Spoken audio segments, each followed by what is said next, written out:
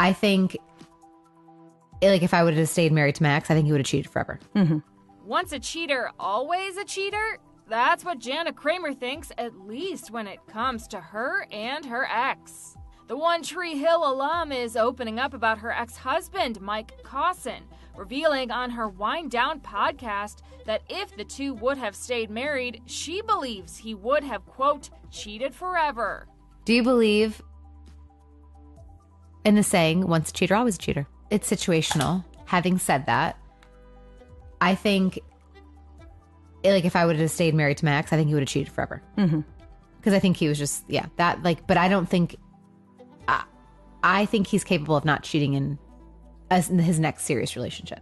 The country singer filed for divorce from her ex back in 2021 after 6 years of marriage. Jana later appeared on Red Table Talk in October of 2022 when she opened up about the former NFL star's alleged infidelity. Over time, you found out he cheated with about 13 women?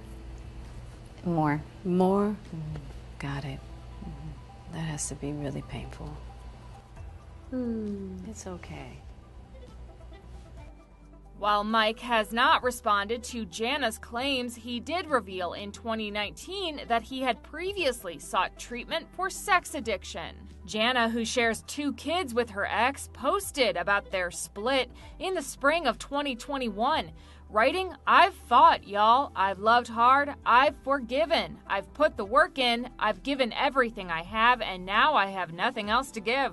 It's time." Though she said, "Please know that I still believe wholeheartedly in marriage, love, and rebuilding."